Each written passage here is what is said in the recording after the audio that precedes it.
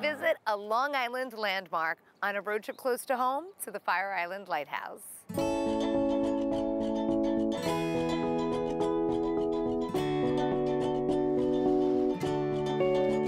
This is the tallest lighthouse in New York at 168 feet high.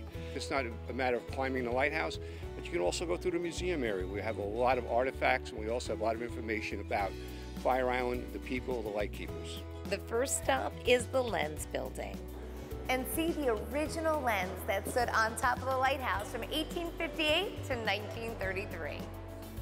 And follow the trail to learn more maritime history.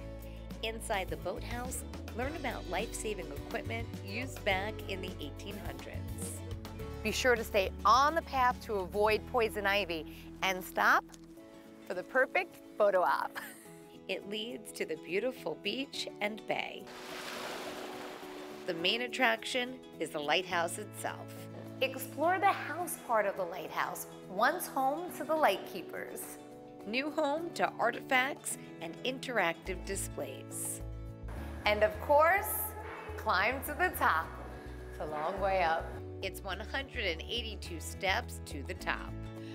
It is a walk up, but the view is certainly worth it. On this road trip close to home to the Fire Island Lighthouse, Elisa Di Stefano, News 12 Long Island.